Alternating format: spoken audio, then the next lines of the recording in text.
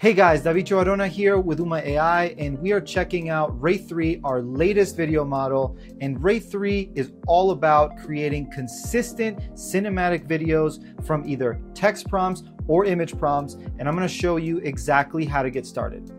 First, let's open up Dream Machine and start a new board. This is where you're going to keep all of your ideas organized and in one place.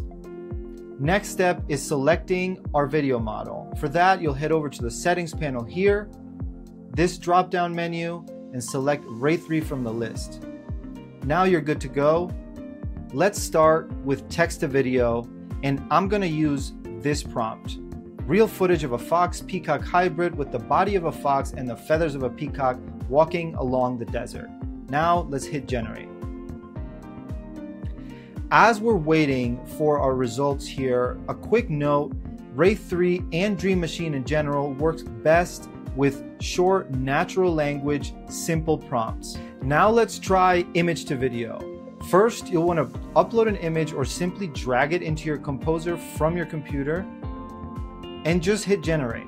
One of the coolest features of Ray3 is HDR export. And with HDR, your videos get richer colors, deeper contrast, and more natural impact on screen.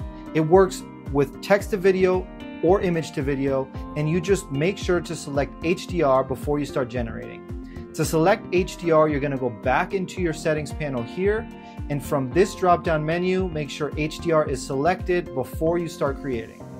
And that's the quick tour. You've seen how to start a project, generate with both text and images, and even export in HDR.